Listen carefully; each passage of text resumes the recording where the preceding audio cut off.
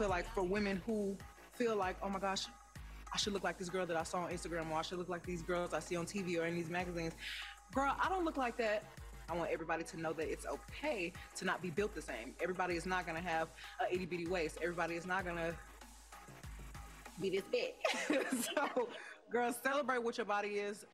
Megan has played a massive role in the body positive movement, and her call to action was driven by firsthand experience. I remember this one time I had went on this magazine shoot and everybody is trying to put me in sample size clothes. And I was like, nobody tell y'all my size? I don't understand. So Megan decided to change the game and is doing so in a very sexy way. She's continuing her collaboration with Fashion Nova, launching an inclusive swim line with the brand. Megan models some barely there styles inspired by the iconic 80s Miami revival. I get to put on for the girls who are tall and curvy, who are short and curvy. I just like to really be able to cater to all body types. Y'all literally cannot do hot girl summer without the hot girl swimsuits. Handle me? Who gon' handle me?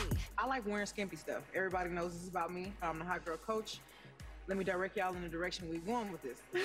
So a lot of the pieces I was like, make it to where they fit big booby girls, because I am like a double D.